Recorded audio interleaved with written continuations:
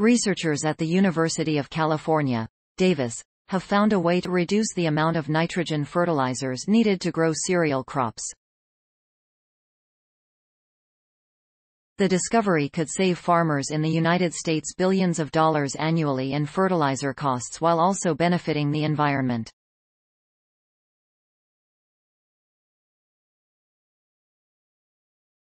The research comes out of the lab of Eduardo Blumwald, a distinguished professor of plant sciences, who has found a new pathway for cereals to capture the nitrogen they need to grow. The discovery could also help the environment by reducing nitrogen pollution, which can lead to contaminated water resources, increased greenhouse gas emissions and human health issues. The study was published in the journal Plant Biotechnology. Nitrogen is key to plant growth, and agricultural operations depend on chemical fertilizers to increase productivity. But much of what is applied is lost, leaching into soils and groundwater. Blumwald's research could create a sustainable alternative. Nitrogen fertilizers are very, very expensive, Blumwald said. Anything you can do to eliminate that cost is important.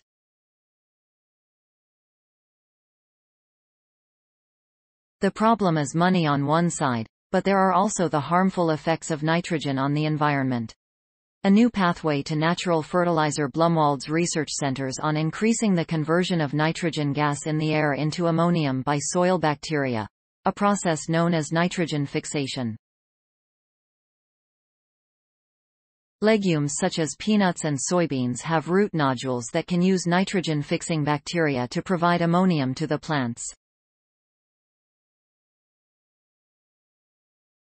Cereal plants like rice and wheat don't have that capability and must rely on taking in inorganic nitrogen, such as ammonia and nitrate, from fertilizers in the soil.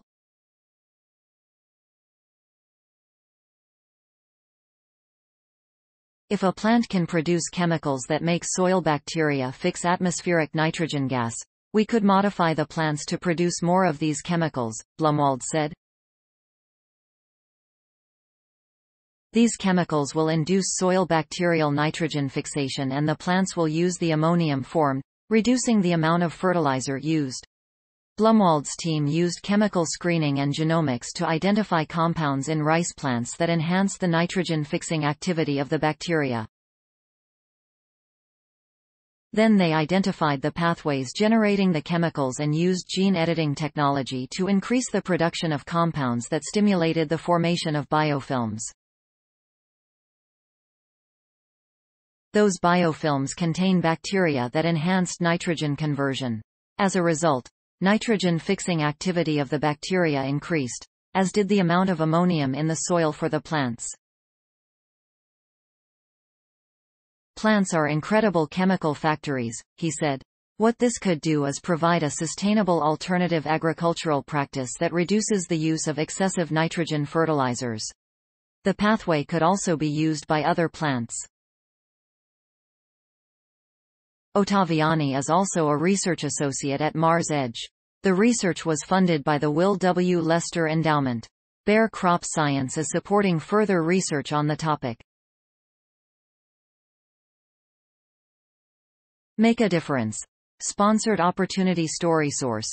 Materials provided by University of California, Davis.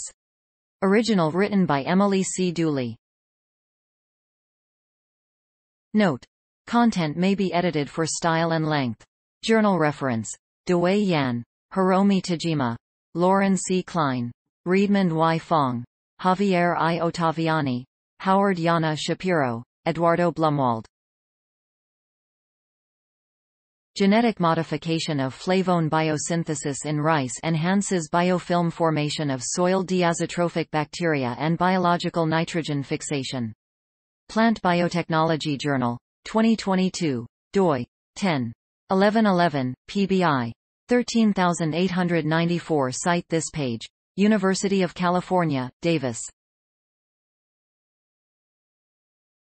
Growing cereal crops with less fertilizer. Discovery could reduce nitrogen pollution, save farmers billions. Science Daily. Science Daily, 7 August 2022. ift.tt/SCOTY3R. Thanks for watching. Please subscribe my channel for more videos.